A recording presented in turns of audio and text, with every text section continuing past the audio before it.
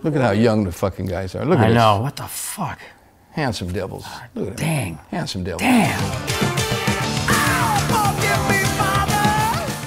Now, does this look slightly reminiscent of another band? Right there. I think that was Al's idea behind this cover, right? Meet the Beatles. Beat the Beatles. No, that's another band. We wanted that. I remember Al saying we wanted that kind of look, that, you know. Four-headed monster. See the faces, you know, kind of half shadowed out.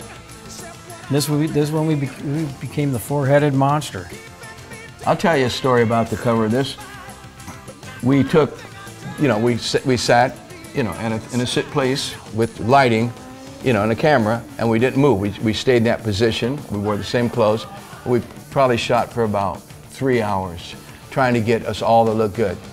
Finally, they had to take a head from each different shot and put them in there, because either I would be laughing, or Al would be cracking a joke, or Mike would be cracking a joke, or Ed would be like, you know, taking a puff off a cigarette.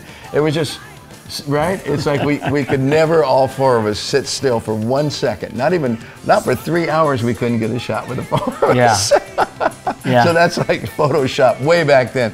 And and that was just this one photo session. This was all photo sessions and all interviews also. We could not stop clowning. We could not. And then you got Darwin. Is this Darwin's guy on the back? Yeah, that's Al too. Yeah, that's Al too. See? I have that monkey somewhere. I think it's up north, Northern California, at my house. There you go. You want to buy it? It's not for sale.